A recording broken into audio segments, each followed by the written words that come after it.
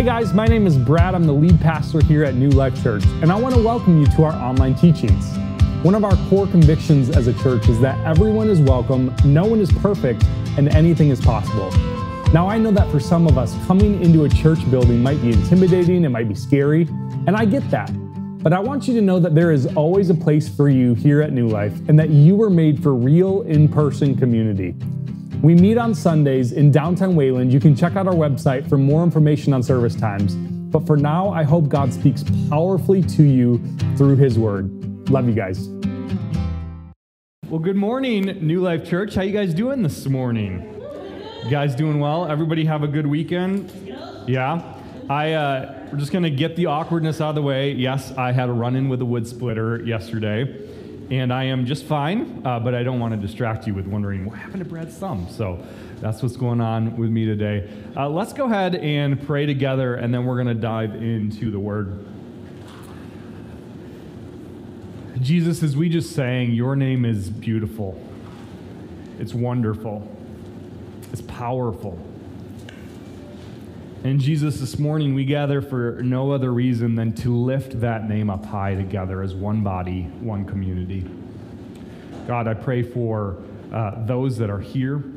I pray for those that are watching online. God, may you speak to our church today. As we enter into a fall that feels in some ways unknown, in some ways tumultuous, God, I just pray that you will continue to move in us, that you will lead us, that you will guide us, and that your presence will be felt among every single person here this morning. And so we pray all of this in the holy name of Jesus. And everybody said, Amen. So we are in the second week of a series called Fight My Battles. And so we are talking through some of the best war stories in the Old Testament. And today is one of my absolute favorites. So I want to begin by telling you a little bit about one of my favorite historical characters. Anybody know who this is? Winston Churchill. Man, this guy was a genius of a leader. He came into the British Prime Ministership. I don't know if that's how you say it. But he became Prime Minister of Great Britain in 1941, I believe it was, right as he came in as kind of a wartime leader.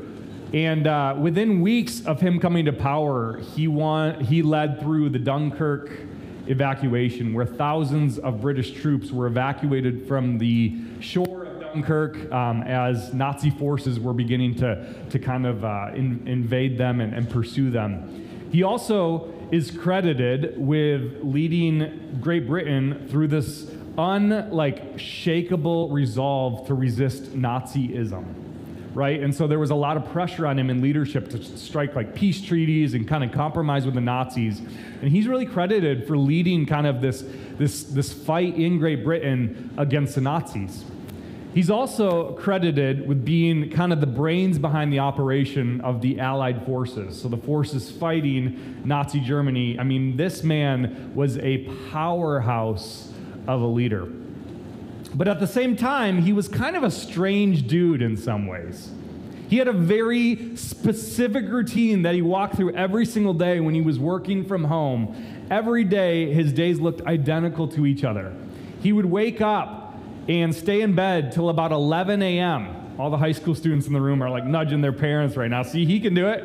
What you don't know is he woke up at 7 a.m. and worked for 4 hours in his bed on just the different stuff that he was doing. And then he would wake up and he would wear pretty much the same type of outfit every single day, which you see pictured here. These are children's rompers that his wife made for him, which if you can see the picture, looks almost as ridiculous as it sounds. He wore the same outfit, these children's rompers.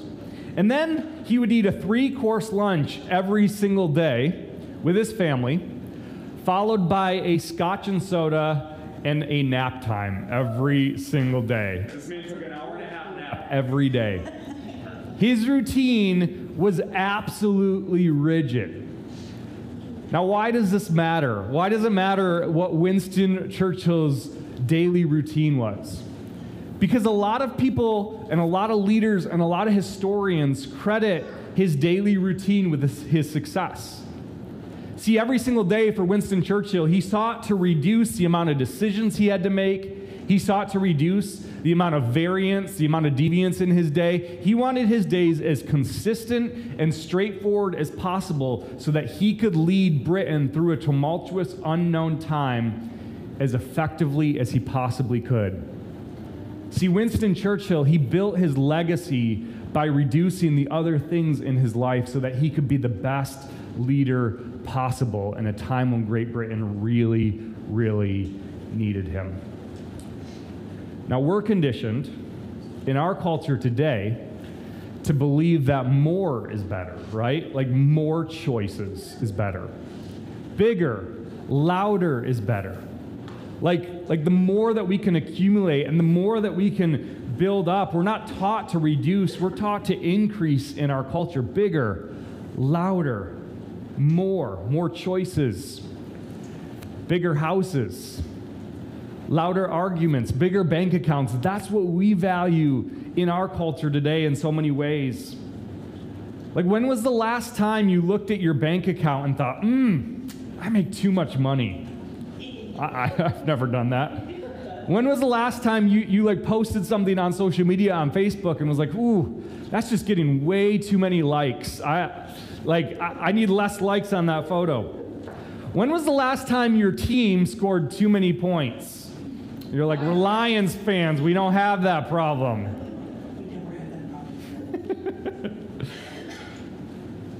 And yet, guys, for so many of us, 2020 has not been a year of more, has it?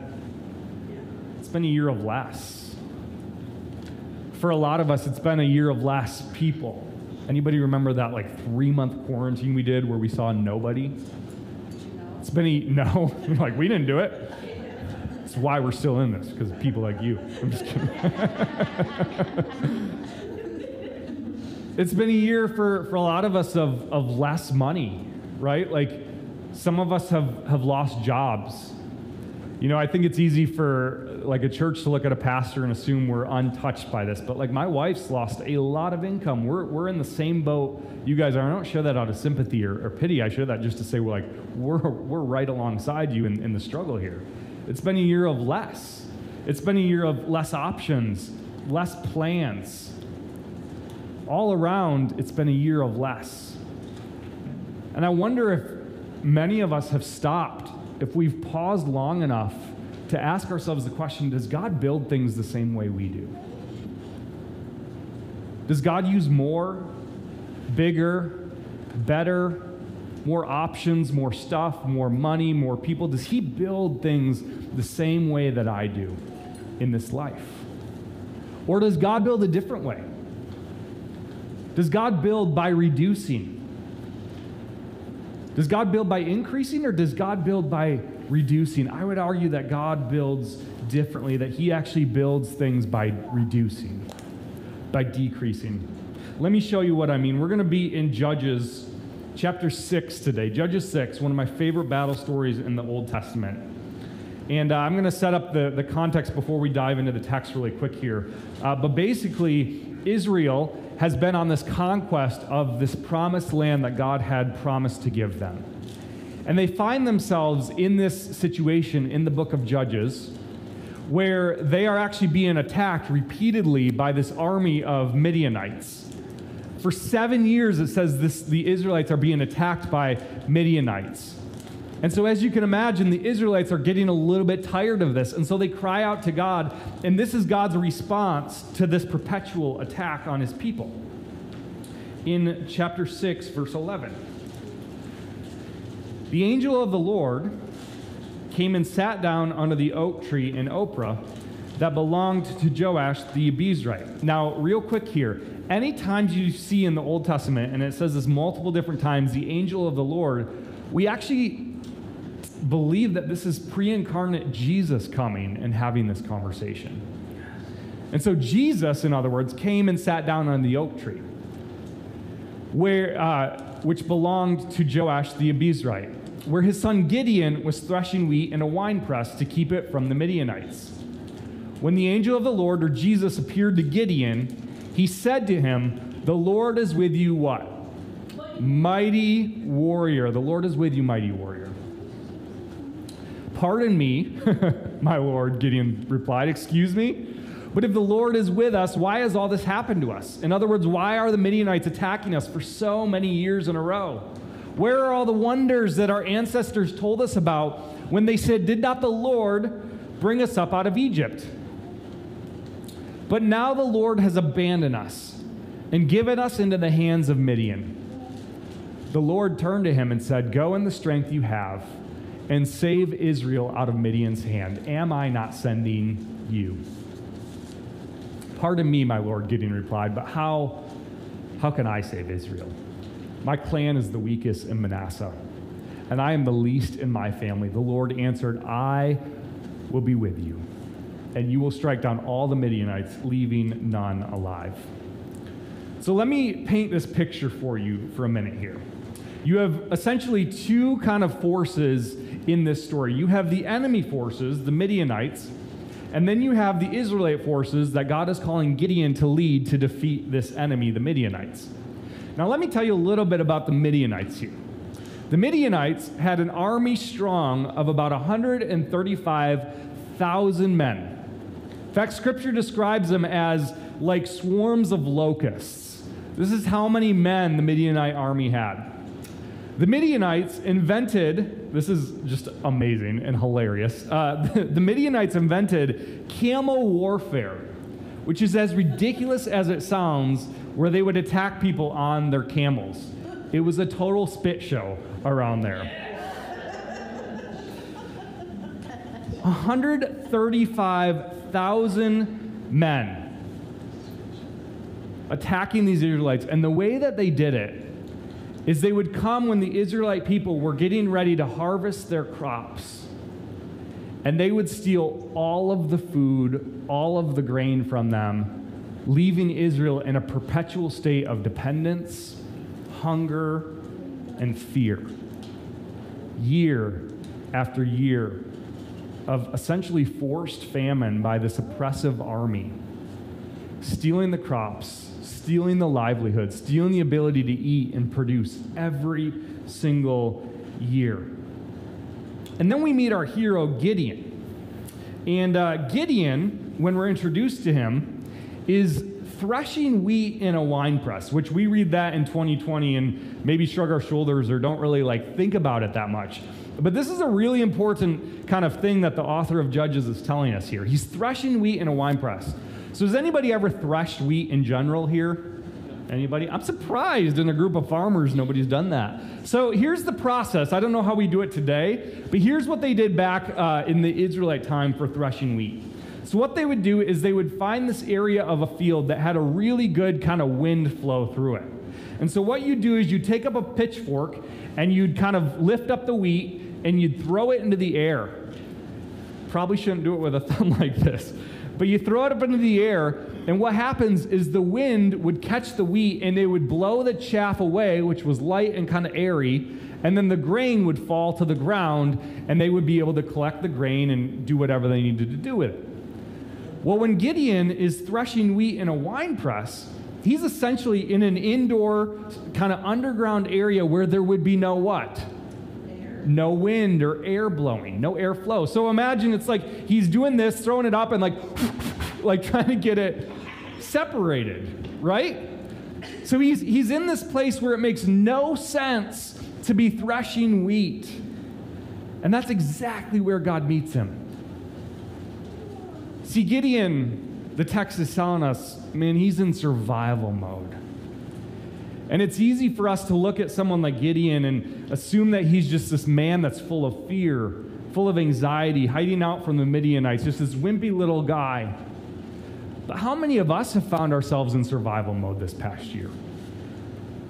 I think for me, survival mode is a term I've used all the time, things just feel so fragile. Gideon's just trying to protect his family. He's just trying to get by. He's just trying to provide food in a world where food is stolen from his people. I don't know about you, but I can't blame the guy because it's felt like a lot like what 2020 has felt like for so many of us, that we're just trying to get by, that we're just trying to survive, that is not a year of abundance. It's actually a year of decrease.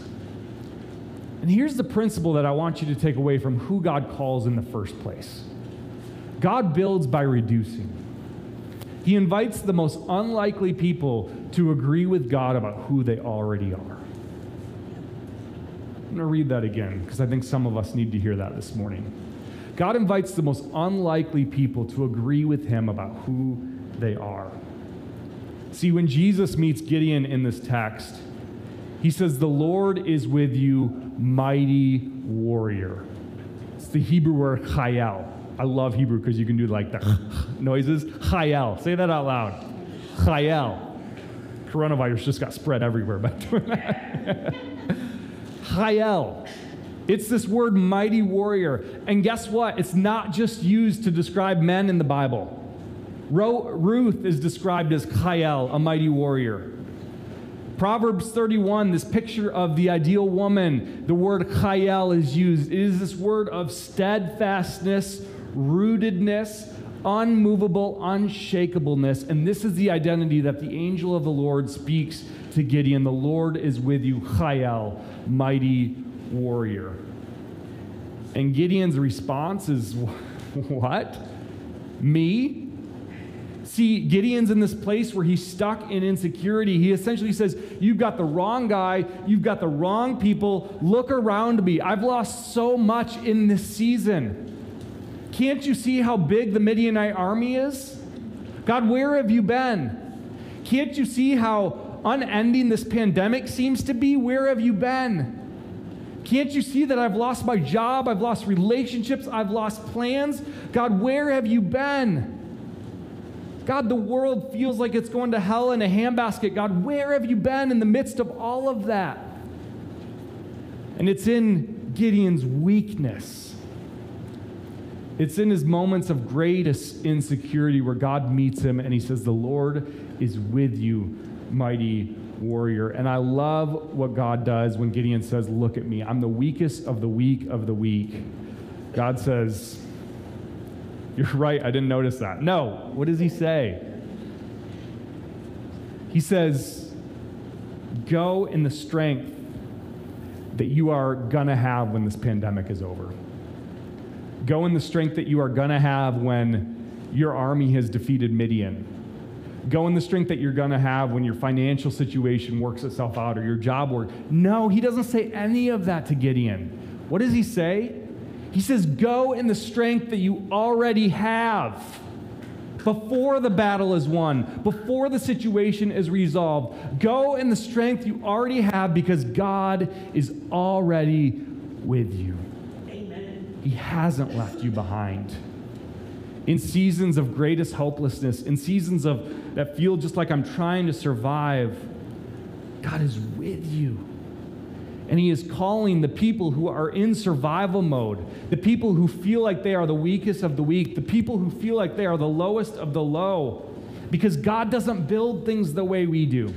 He builds his armies, he builds his forces by inviting the most unlikely, unqualified, unappealing people into his story, and it's a beautiful thing about who God is. He builds by reducing, by inviting unlikely people to agree with him about who they already are in him. That's a gospel truth that some of us need to hear this morning. That before you have done anything, when you are in a position where you feel like you are maybe the weakest of the weak, that you are just trying to survive, and for God to call you into a new purpose, into a new calling in your life feels almost, I don't know, it almost feels like, God, do you see what I'm going through? Like, God, do you know what I've walked through of this last season? And what God says to him and to us is, God is already with you. I don't know about you, but mighty warrior is not a term I would use to describe myself, and it certainly was not a term Gideon would have used to describe himself, and yet God still speaks this identity over him because he invites the most unlikely people to agree with him about who they already are. God doesn't build things the way that we do. And so what happens next is Gideon kind of puts God through a series of tests, and we're not going to get into that today, but God essentially, obviously proves himself to Gideon. And so Gideon begins assembling this army to go and defeat Midian. And so he's assembling this army, and he manages to get 32,000 troops together to go fight this army, which is not a bad number. I mean, I don't know that I could rally 32,000 people to go fight an army, but he does this. He rallies these people together to go fight this army, this little weak guy. But he notices there's a problem because Israel has 32,000. How many does Midian have? What did we say earlier? 135,000. There is a problem with the numbers here. And what God does is he goes again to Gideon. He said, Gideon, little g, I see a problem with your numbers. And Gideon's like, God, I was just going to say that. You're right. There is a problem with my numbers. I have 32,000. They have 135,000. There's not nearly enough troops to defeat them. And before Gideon can finish, God's like, you have way too many men. And Gideon's like, excuse me, Big G? Like, really? God's like, yeah. Like, if you take these 32,000 and go win against 135,000, you're going to think it was you that did it all. Your people are going to think it was them that did it all. I want to beat them. The people that are oppressing you and stealing things from you, I want to beat them in a way that says it's only God. Amen. And so Gideon goes to his men, his 32,000 men, and he goes, if you're scared, if you're fearful, and I imagine they probably just scram before he can even finish his statement, but he says, if you're fearful, go home. And immediately, 22,000 of them leave. Gideon's like, sweet, we're really going to lose now. So 10,000 versus 135,000. God does not build the same way we do. He actually builds by reducing. But that even wasn't enough for God. So join me again in Judges chapter 7, verse 4 through 8. But the Lord said to Gideon, there are still too many men. Take them down to the water, and I will thin them out for you. If I say this one shall go with you, he shall go. But if I say this one shall not go with you, he shall not go. Going to the next slide there, Clay. I might have to open the paper Bible here. We might be frozen up there. That can happen. Oh, there we go. So Gideon took the men down to the water. There the Lord told him, separate those who lap the water with their tongues, as a dog laps from those who kneel down to drink. 300 of them drank from cupped hands, lapping like dogs. All the rest got down on their knees to drink. The Lord said to Gideon, with the 300 men that lapped, I will save you and give the Midianites into your hands. Let all the others go home. So Gideon sent the rest of the Israelites home, but kept the 300 who took over the provisions and trumpets of the others. Now the camp of Midian lay below him in the valley. Can you feel the tension in this moment? So God reduces this army from 32,000 men down to 300 men. If you're good with math, you know that this is a 450-to-1 ratio. One farmer, essentially, for every 450 men riding camels stealing food. This is odds that are stacked against Israel's favor in every possible way. 451. That's like saying Wayland is going to go beat ISIS. It's not really going to happen, right? And it's easy to kind of think through this idea of 300 men and have this picture in your mind, like Gerard Butler's 300, this is Sparta, yeah. But it actually is probably more like DeAndre Swift's Lions last week. Too soon? Was that too soon? No, this is a group of 300 farmers going to take on this well-trained, well-armed militia of 135,000 people. I want to pause for a second here and just ask you, what was Gideon's real battle? Was it a battle around him, or was it a battle within him? Was his enemy Midian, or was his true enemy a fear of man? Was his enemy flesh and blood, or was his enemy his own inadequacy, his own doubts about who God is and what he can do? Was his problem too small of an army, or was it too small of a view of who God is? What is your battle that you're in right now? Is it a job loss? Is it relational loss, health issues, security over the future?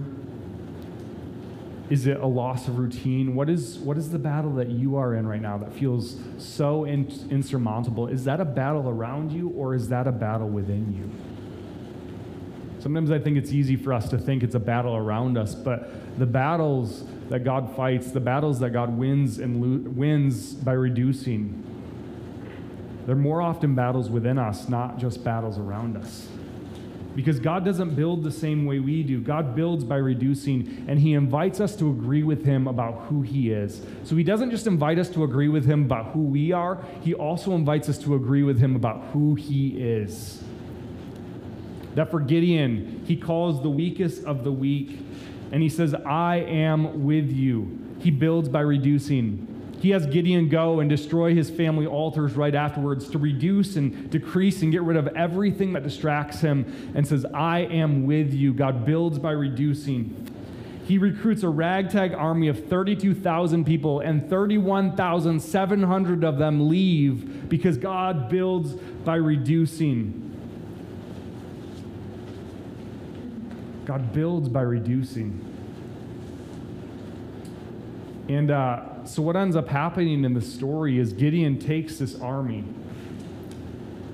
He takes this army after receiving a vision from God. He assembles his men and DeAndre Swift. They surround the Midianite camp with trumpets and with lanterns.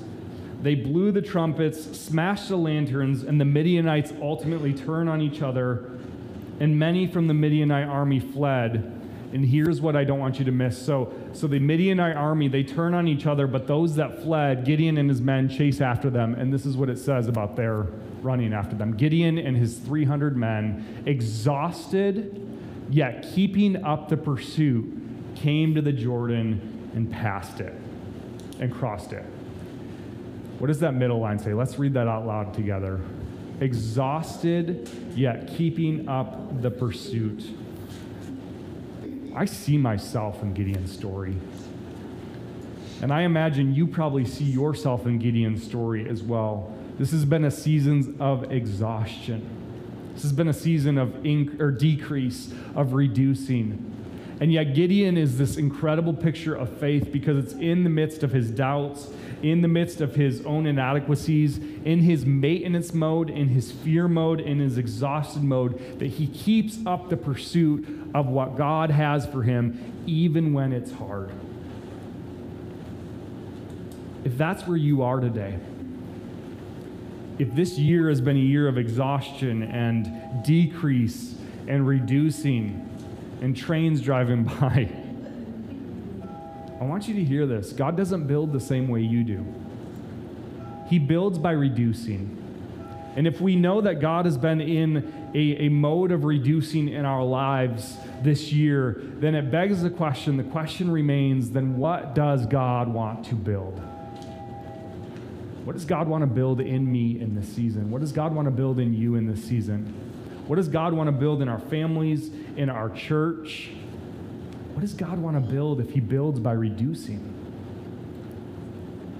We have this vision on the wall over here, these 5 zeros, that our mission as a church is not done until 0 people in our community, in our world, remain unchanged by Jesus. That our vision as a church, it's not done. Our work, our mission, it's not done until 0 people remain unchanged by Jesus. That's a vision of building by reducing. And I've wrestled with this summer a lot over what vision do we call our church to collectively this fall.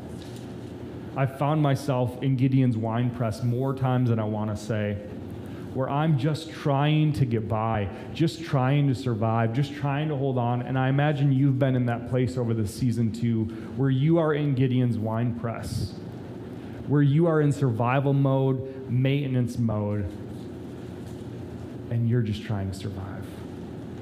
people in our leadership at New Life over and over again have challenged me this summer, like we need to call people to a vision going into this fall. What is the vision? And my response has been a wine press response every single time. I don't know, because I don't know where the world is headed. I don't know where the economy is headed. I don't know where things are headed. It has been my response every single time, and this story speaks so powerfully to me, not just as a pastor, but as a husband, as a dad, as a son. That God builds by reducing. He doesn't build his church the same way I would choose to build his church. He doesn't build my life the same way that I would choose to build my life. He doesn't build you and your family the same way that you would choose to build you and your family and your security. He doesn't build the same way we do. And many times he builds by reducing. And we see this in the person of Jesus. Philippians 2 is this beautiful picture of Jesus who, being in very nature with God, did not consider equality with God something to be grasped, but he made himself nothing. He reduced himself. He emptied himself out on our behalf. God builds by reducing, and he invites each and every one of us to take small steps to join him in his story and allow him to do the miraculous through us. When I look at the stories of our church over this last season, I don't think it's the big stuff that needs to be celebrated. You know, we were in a point where we were moving to 2 services because we packed this building so full back in March. And in the church world, like, it's been so common, not just here, but everywhere, to celebrate the bigger and the better and the more and the increase. But what God has spoken to me so clearly over the season is that I believe that he wants to build something beautiful in our community, but it does not look the way I thought it was going to look in any way. That when I look at the stories of our church over the last season, it's not the big things that are the coolest things. It's not the big things that are the most evident of God's working. It's the small things. It's the discipleship group, a group of 5 or 6 men and women that are meeting here faithfully every single Tuesday night. And their one mission is not to grow bigger, it's to multiply themselves and go be an influence in their world for Jesus. It's to go disciple other people. And life change is happening here in that group of 5 or 6 people on Tuesday nights. God builds by reducing. He does it in the small things. I think of NTS camp. 4 middle school boys coming up to their leader and saying, we want more accountability to be in the Word of God. Middle school boys. God builds by reducing. He does it in the small things, not the big things.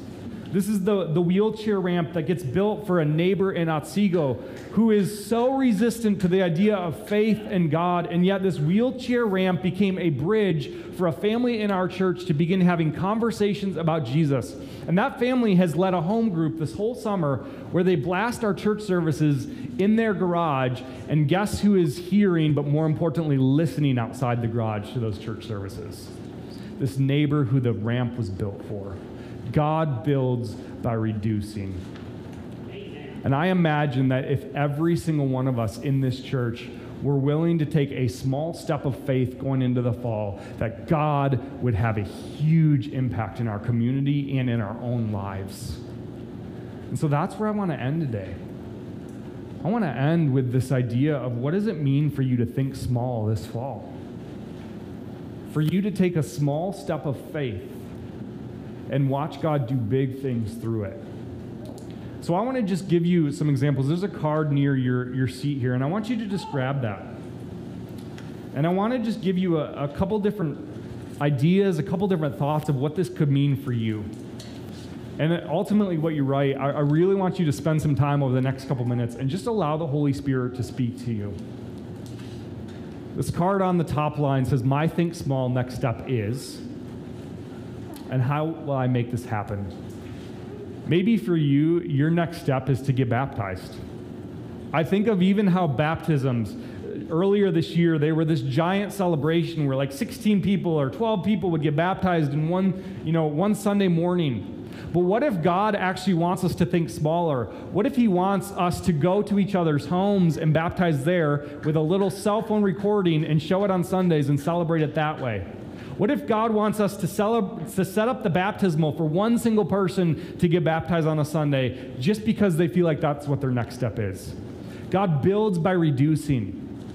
So if your next step is baptism, we don't have a date on the calendar, but your next step, on the top line, you would write baptism, and on the bottom line, how I will make this happen is I will email Brad today, brad@newlifewayland.org, and say, I want to get baptized, and I will personally set up that horse trough just to baptize you.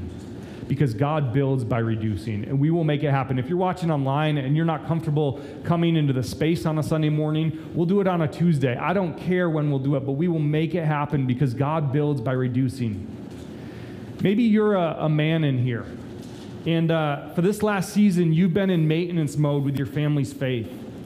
And God is calling you to man up and to step up for maybe the first time in your family's history. To be the one that says, you know what, faith is going to be an important part of our family. Maybe it's signing up for a men's small group that we're offering. Maybe it's committing to a faith routine like church attendance or getting your kids to youth group or whatever that might be. Maybe it's just modeling better faith in your home for your kids. These rhythms of talking to God, of asking your kids how they saw God at work today. If you're a woman in this room today or watching online, maybe you're the one that controls your budgeting and your financing, and your family has never taken the opportunity to tithe regularly. You know, it's easy for us to look at a space next door and say, we really want to transform that into a youth center. But you know what I'm looking at right now? I'm looking at the fact that I think we need more people to think small and to begin consistently giving of themselves financially to make that a sustainable option for us in the future. It's not the big things, it's the small things that God desires to work through in us. Maybe for you, you're a student here, and you're kind of getting used to this rhythm of kind of a new school routine, and it feels unknown and it feels unfamiliar to you. And what God is calling you to do is to identify the other students around you that easily fall through the cracks, that other people don't want to associate with, that are cyberbullied, that are beat up, like electronically or physically, and to see those students and to move towards them. And so what you would write on here is my think small next step is, and then maybe it's a name for you, and you just write down a name. How I will make this happen, I will send them an encouraging DM this afternoon or whatever it takes. Maybe for you, you're here and you just feel isolated and you feel alone. And your next step is to sign up for community, to sign up for a small group, to get around other people that are going to push you consistently and regularly towards Jesus, even when it's hard. Guys, I don't know what the world is going to look like, but I believe God is calling us to think small, to build by reducing, to take these outrageously small faith steps that He's going to move bigly in, which is not even a word, but I like it. So with that being said, allow the Holy Spirit to continue to speak to you. This year could really change us if we let God do the work in us. Maybe you need some time, but I want each and every person to allow the Holy Spirit to speak to you, to write down what your next step is, and these cards are yours to keep. This is your own accountability. Maybe you share it with somebody. Maybe you take your next step this afternoon. But what is it for you? How does God want to build by reducing in your life? Let's pray together, and the band is going to make their way back up. God, you are still working. God, you are at work building something beautiful in our midst. And God, as we as a church, whether watching online or here in the building, we want to be surrendered like Gideon was to how you want to build and what you want to build.